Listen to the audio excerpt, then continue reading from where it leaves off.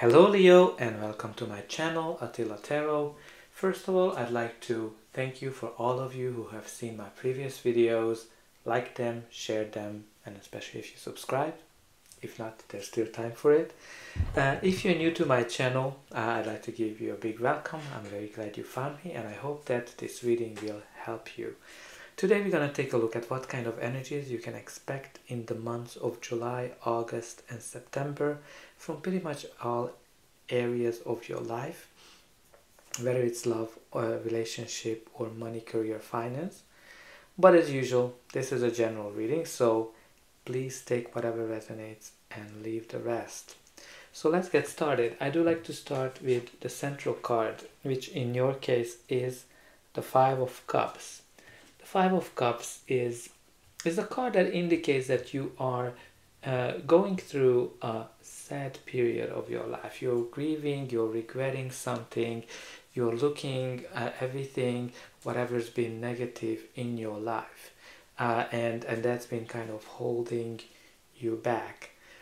If you really look at it, he is looking at all those empty cups in front of him and being sad about them, not realizing the two full cups and the golden tree that's right behind him. So what this really means that there's something in your life that you are regretting, something that you are not over, something that's holding you back from discovering new opportunities that can be ahead of you, that can be very promising. So what that can be that maybe you lost a job or lost a business, or your relationship went sour and you're really focusing on the negativities of whatever happened to you, as opposed to trying to see that not everything is lost, there's still hope, there's something else you can do, something that you're going to discover, and we're going to give you way more happiness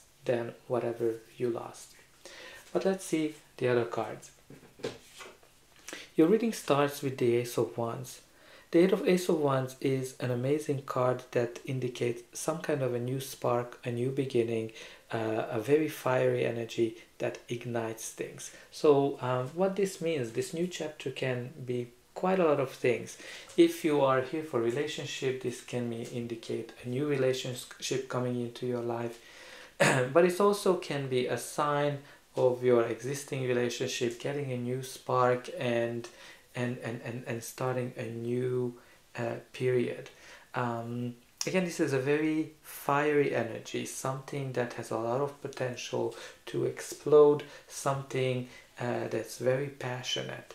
It can be an idea, it can be a new job, an opportunity, something that can ignite that creative spark and become something way bigger than what it is now. Again, it can be a start of a relationship, some kind of a great opportunity that makes you excited. Again, this is a very fiery, sexy energy as well. So maybe you're enjoying meeting people, you're enjoying getting to know people, you're enjoying the ideas that are coming into your life. The next card we have here is the Three of Pentacles. The Three of Pentacles is all about working hard, working in a team. It's a card of mastery, perfectionism. So maybe this spark, this new idea comes into your life and you're gonna be really working hard in a team to create something. But what I think it's really important that you're holding your idea back to this opportunity. So I think whatever your fears, whatever your regrets are, might be holding you back to actually make this opportunity as good as it can be. Again, this can be a relationship as well. Maybe you're working well with your partner to fix previous issues. But again, if you end up focusing on everything that was negative, everything that was bad, that might hold you back to achieve the potential, whatever this spark might have. And then you do have the Devil card here. The Devil is this behavior, person, something toxic, something negative that's hold you back. So this can kind of feel, this is a feeling when you are when you don't see the way out of the situation, when you are really entrapped. Again, this is a card of addiction. This is a card of dependency. So there's something that you are making you dependent on something. It might be a relationship that you are too dependent on each other. It can also, if you're single, it can also mean that you might have sex without love. In the work environment, it can be a toxic person, a toxic boss, somebody that's holding you back to achieve your full potential. Again, it can be also you self-sabotaging yourself. You need to kind of evaluate what is the devil in your life. What is the devil that's holding you back? And it's very interesting for me that the first row is it has a lot of fiery energy. If you look at this, has the spark, this has the fire in the back, and the devil has the fire all around him. So I think that it just indicates something very passionate, something very energetic. The next we have here, it's a little bit cooler, the Knight of Swords. The Knight of Swords is the card of, like every knight, it's the card of action.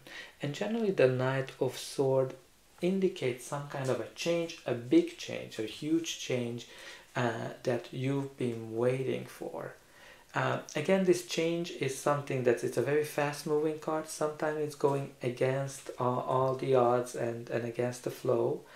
And that can be the challenge of the Knight of Swords, that he can just focusing on too much on getting things done. But again, it's a very chatty, it's a very talkative, very energetic, adventurous type of energy. Maybe somebody with this energy is coming into your life, but again, it can be a sign of a big change, and this big change can be really anything. If you're single, it might bring a new relationship into your life. If you're already in a relationship, it might make the relationship deeper, engagement, but it can also be a sign that the partner is looking outside of the relationship. But again, in terms of it's a change that you've been wanting. So think about what is the change that you've been wanting, because usually the Knight of Swords brings it to you, and it's faster than you might think. And if you're talking about speed, you have here the Eight of Wands, which is the card of speed. It is the card of travel, it is the card of messages, action, something that really gets fast in your life. So I think whatever opportunity comes in, whether it's a love, whether it's a work opportunity, it's gonna speed up. It can also be a sign of a new love, because it signifies the arrows of Cupid. So for some of you might be really taken off of your feet. But again, it's very important that you're not focusing on the negative. But let's see what's going to be the final outcome. But before that, please don't forget to like, share and subscribe, because that's an indication that this reading has resonated with you. And it also helps me to grow the channel, to make sure that the message gets out to more and more people. And for you, that's just a push of a button. But I'm very happy to read in the comment section what's happening in your life, if you're happy to share. So the next is the Nine of Wands. The Nine of Wands is the card that indicates that you've been going through a lot. You've been going through a lot of battles, and this battle can be anything. It can be a battle at the work, battle in the relationship, internal battles as well. And it tells you, this card shows you that you are exhausted, you are done, you are ready to give up, and you are ready to throw in the towel. But the Knight of Wands, the wounded soldier, is somebody who's been through this before. So whatever you're going through, it's nothing new for you. You know how to get this done, and the card is always telling you to keep going. So maybe you're exhausted at work, but you have the ability to push through.